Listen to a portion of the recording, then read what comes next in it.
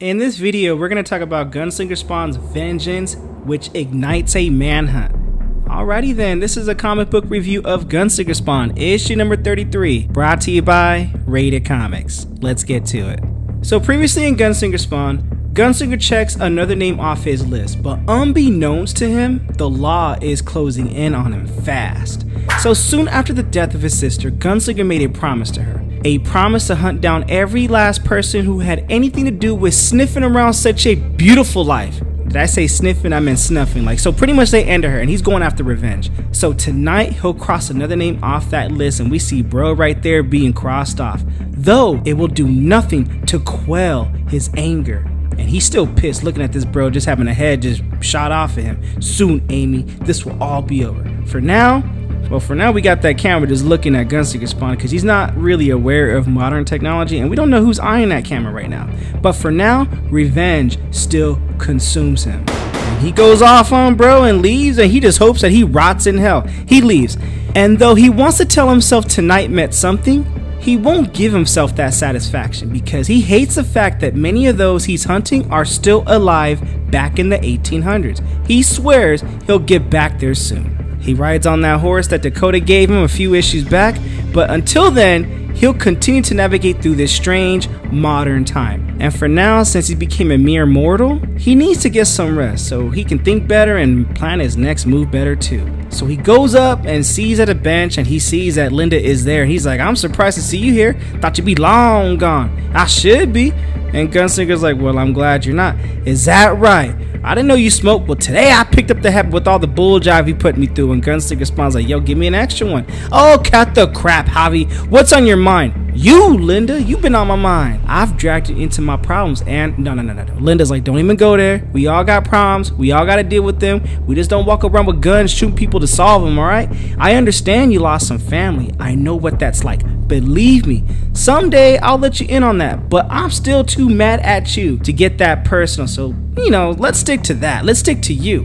And Linda's like, I spoke with that friend of yours, Wahia. He said you're different somehow. And what do you mean by that? And Javier's like, it's a little complicated, you know?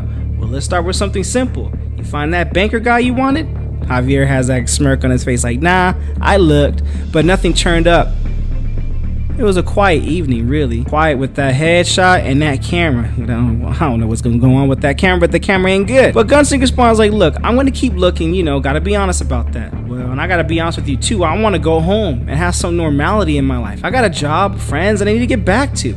I'll drop you off wherever you want. And Javier's like, you've been kind, Linda, but I won't bother. And Javier's like, wait a minute, what's that noise? And Linda's like, I don't know, just the police or fire trucks, I guess. Police? Like sheriffs?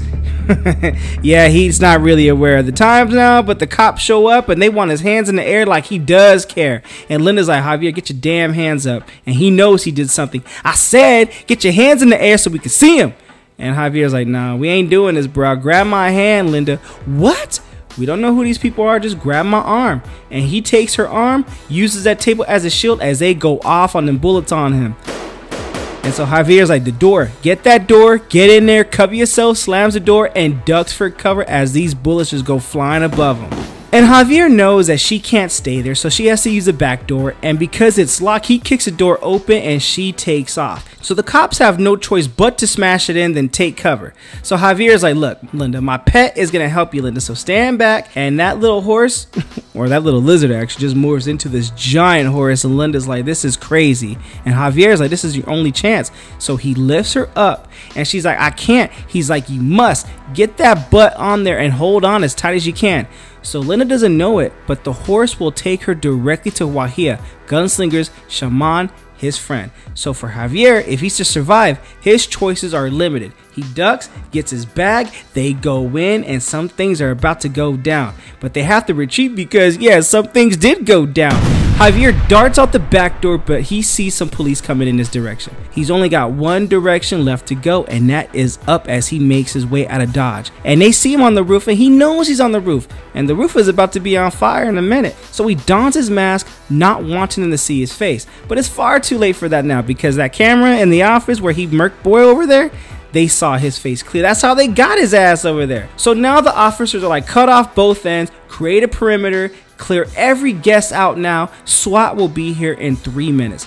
So security cameras have already caught what he looks like, because Javier's biggest weakness since being pulled from the time rip has been his ignorance of how modern technology works. Not only do police know what he looks like, they also know that he's a cold-blooded murderer who just killed one of their high-profile residents. So they'll do everything in their powers to bring him to justice, or use deadly force if necessary. One arm now is useless, and is now combined with a leg pinned in the fallen metal beams. He can't move, so he tries to get himself unstuck, and SWATs arrive and they're ready to go in. So amid the chaotic happenings here, more reinforcements come screaming into play, but Gunslinger Spawn just can't get his freaking leg out of the way. His leg won't budge, so they want to go in, though in the end, neither Gunslinger nor the police needed to work out how to end this horrifying standoff. They don't know what they're gonna do, but instead, gravity took care of that for them, because I know that I said the roof was on fire, but it's not. The roof just actually collapsed, and Gunslinger Spawn is hurt, so they need to call an ambulance, and that is the end of Gunslinger Spawn, issue number 33, Gunslinger's Vengeance Ignites a Manhunt. What you guys think of the comic book? Comment below, let me know. Also, link in the description if you wish to add this comic book and or any of our other limited print rated comics exclusives to add to your comic book collection. Support the art, support the industry. Lastly, this video is sponsored by coffee, so if you'd like to buy a boy a cup of coffee, link in description or donate to the super thanks. But the greatest compliment you guys can do is by liking this video and subscribing to Rated Comics YouTube channel. Thank you again for watching. Until next time.